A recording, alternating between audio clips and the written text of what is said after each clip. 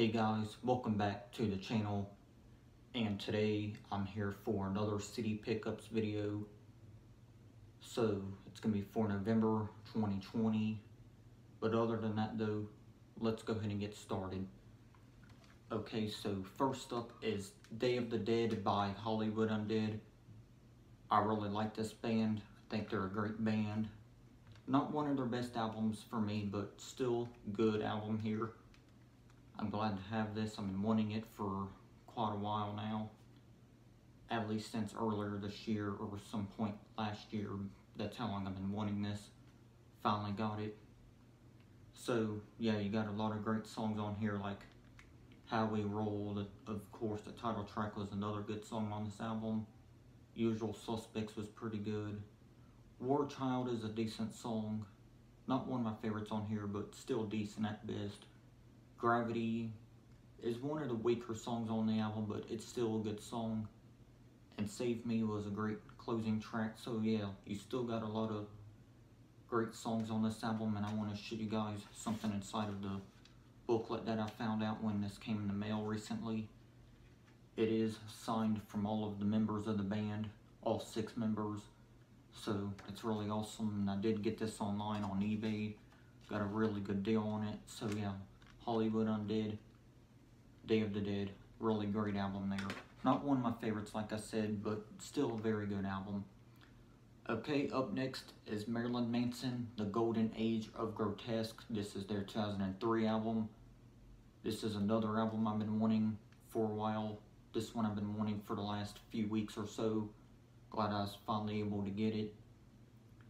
Got songs like This Is the New Shit, Mob Scene, Use Your Fist and Not Your Mouth, Saint, the title track as well is another good song on this album. The only song I didn't really give a shit about on this album was the song Paranoia or whatever however you pronounce that shit.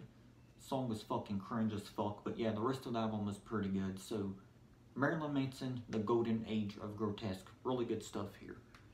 Got some of their best singles in my opinion, so that's why I chose it first as my first ever Marilyn Manson CD.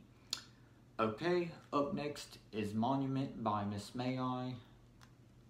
I'm glad to have this album before the year was over with, so yeah, it's really cool. Got a good deal on this one as well.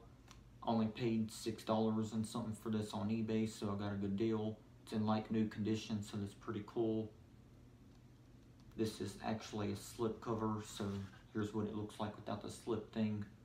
But I do prefer to have the slip thing on it because it's just kind of a bland album art without the slip case. But it's fine though. But yeah, the slip case makes it look even better. Only 10 tracks, only around 34 minutes and something, or 35 minutes and something for the standard edition, since this is their standard edition. But yeah, it's still a good album. You got songs like the title track Monument, Answers was really good. Relentless Chaos, one of my favorite Miss May I songs of all time. Really great song there. Our Kings was really good.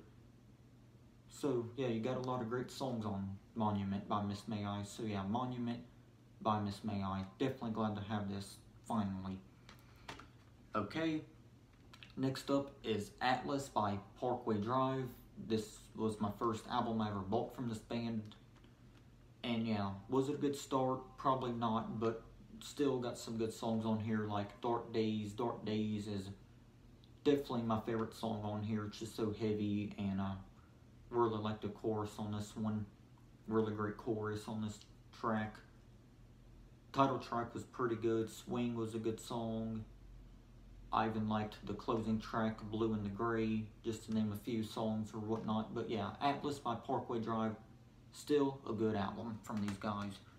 Alright, just a few more left. Okay, so the next album, I recently went to Big Lots and got this for only $5. That's a good deal. And it is Pink and her 2008 album Funhouse. I'm actually surprised that this is the explicit version because sometimes Big Lots is one of those stores that sell CDs, but they don't always have explicit versions. But for this, luckily, when I went there recently, they had this, and I saw it, so I thought I would get it. Very good deal there for only $5. So yeah, with this album, you got songs like So What, Sober, I Don't Believe You, which is a beautiful ballad. I really love that song. Please Don't Leave Me. Of course, you get the title track.